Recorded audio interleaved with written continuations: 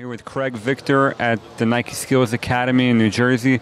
Craig, how'd the academy treat you here? Great learning experience, man.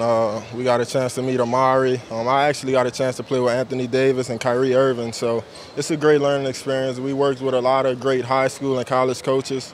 It was nice to get evaluated by the NBA scouts. Well, I wouldn't say evaluated, but they was here, so that's a good jump start. What were some of the things they were working with you on the last 3 days? Technique. Us high school guys, we like to go fast. Everybody know that, but they say on the next level you got to slow it down, take your time, step by step, look for the open cutter. Just small things that we really didn't know about. We was aware of it, but we really didn't know exactly how we were supposed to play it. How are these kind of practices different than what you normally do with your high school or AAU team? I would just say the level of competition. In every state we're the man. Everybody's the man in their state, but we all come together for a cause, man. That cause was to get better and work hard. And the level of intensity was crazy, man. One time in a drill, we actually walked. So we got on the line, he made us bear crawl, and we did a couple of sprints. So, yeah, man, I would say the intensity level. Got to stay here the whole time, from morning until night. For people that are watching this video that might not know too much about you, what can you tell us about your background? What type of player I am, or? Like where you're from, when you started playing, something about you as a person, that kind of thing. Very humble. Always thank God for putting me in this position. Craig Victor, New Orleans, Louisiana. St. Augustine High School. And I would just say I'm a very humbling person, man. I come here, work hard. That's in any situation, because this is a blessing, man. Just to be able to compete all the time. Same thing with the NBA camp and all those other camps, man. But this just puts you over the top. When did you start getting attention on the national level? Seventh grade. I believe I was top 10 by my 8th grade year. Who ranks the 7th graders?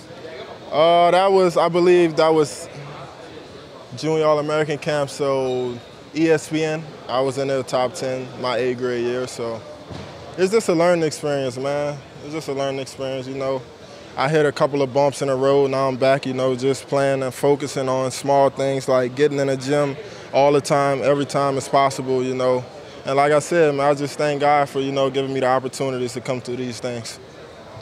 What kind of player are you right now? What are you working on? What type of player I am? Hardworking. Face up four. Could score from the outside, could score from the inside, depending on the matchup. I share the ball with my teammate, but main thing is playing hard all the time. That's the main thing, and they preach it all the time, man. If you could play hard, you'll play on the floor. You don't have to be the best scorer. You don't have to be the best rebounder, but if you play hard and give it your all, man, you can succeed in this sport.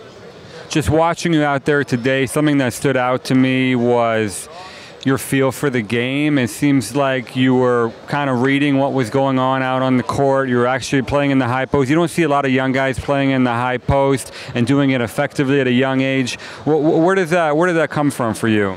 Well, I would say I always was like a high post player. Passing, I work on my passing to get my teammates open. As you can see in the last game on the back cut, I hit Isaiah Briscoe for a layup. So I would just say working on your game from the high post, but I always was on a low block. I just expanded my game, they say inside out. So I went inside first, I got the tools I needed, now I'm working myself out. And that free throw line extended, that's a major part of my game. That helps me a lot. To really be a face-up four at the pro level, you need to have an effective jump shot as well.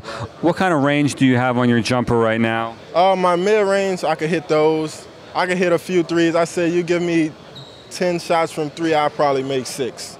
Right. Yes, sir. So I'm working on that every day also.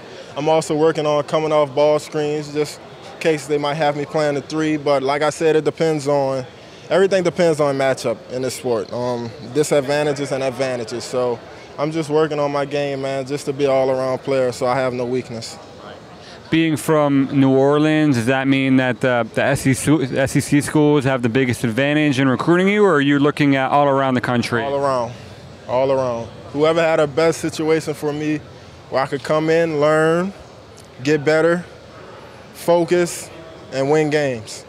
That's the three main things. Learn, being able to focus, and winning games. Because when you win games, people will notice you. Is the NBA a goal for you down the road? Oh, yes, sir. And I believe it should be everybody's goal here. If it's not a goal for you, I don't even know why you're playing. Thanks so much. No problem, man. Best of luck. Thanks.